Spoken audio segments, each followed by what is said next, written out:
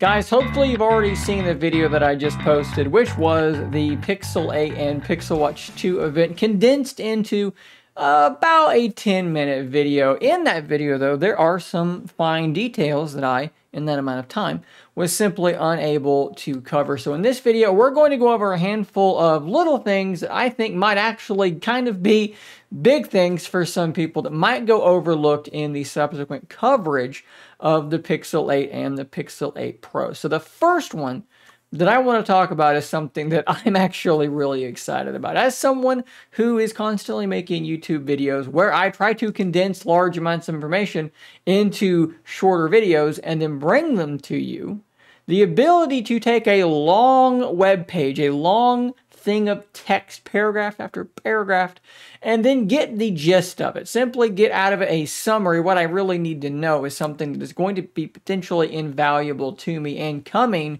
with the Pixel 8 and Pixel 8 Pro is the ability to do exactly that. They're going to, at some point, I don't know if it's going to be at launch or not, and some of these are going to be at launch, some of them will be coming shortly after launch, maybe December, something like that.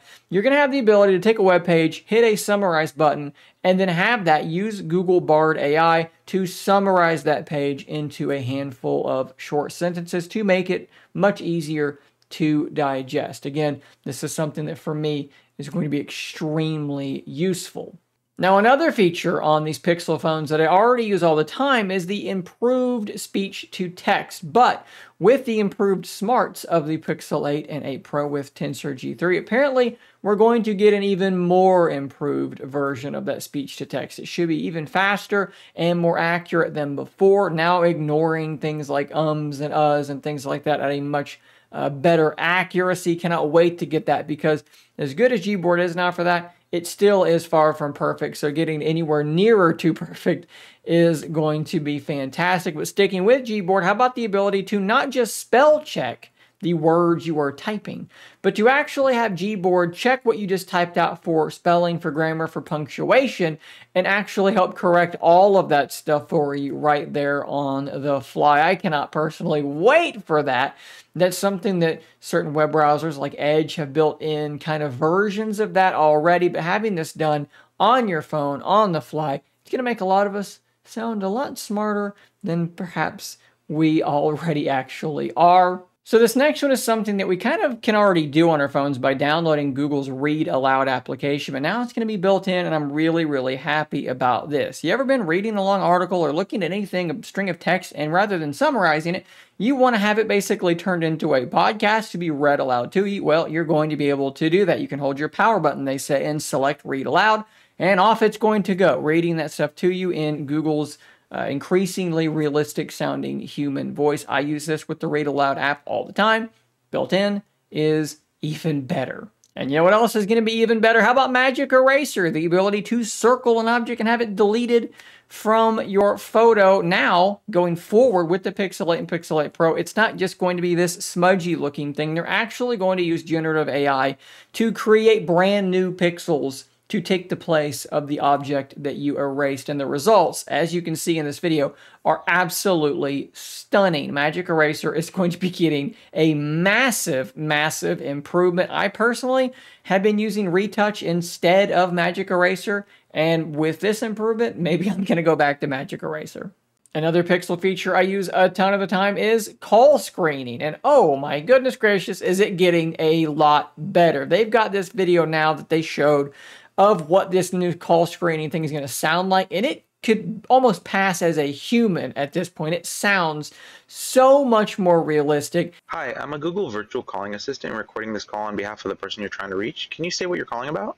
Hi, you've won an all-expense-paid trip to the Caribbean. Press 8 to claim your prize now. Unfortunately, the person you're calling cannot take your call right now. Have a nice day.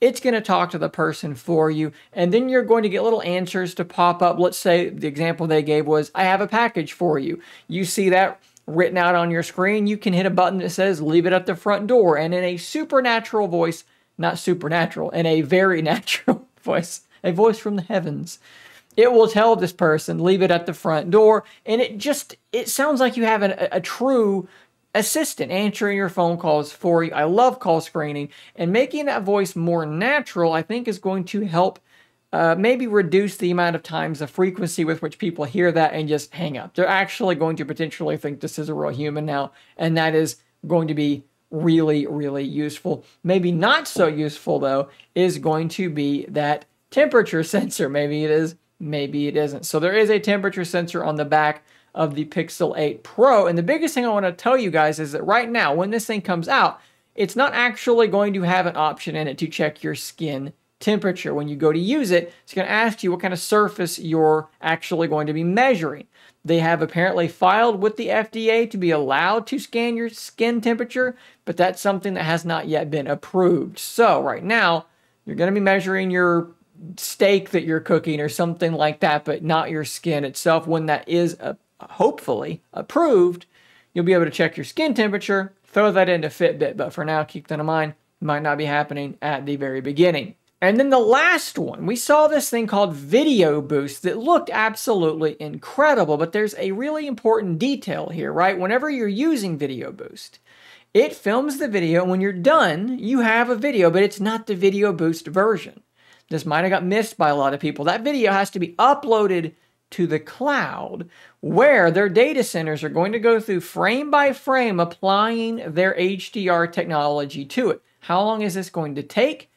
Depends on how long the video is. It might be a little while, maybe an hour or two, maybe tomorrow morning before that video is done, and then it will be available to you on your device. If you're like me and you shoot videos and you use Google Photos, you may have come across this already, where photos, or videos I should say, will say processing, sometimes for a long time. Probably going to be something like that. So this is not a deal where you're shooting the video and then boom, it's an incredible looking video. It's going to be a decent looking video, but maybe in a couple hours, hopefully no longer than that, you'll have a great looking video that can compete with any camera on the market. The same is true for video night sight. Yes, the output, the final result of this is incredibly impressive. However, it has to be uploaded to the cloud and then processed and then sent back to you. So again, something to definitely keep in mind. Guys, those are just a handful of things that I think are going to go kind of underappreciated, swept under the rug a little bit as we talk about the Pixel 8 going forward. If I've missed out on any that you think should have been talked about, drop them in the comments down below, guys. I'll see you on the next one, and until next time, stay nerdy, my friend.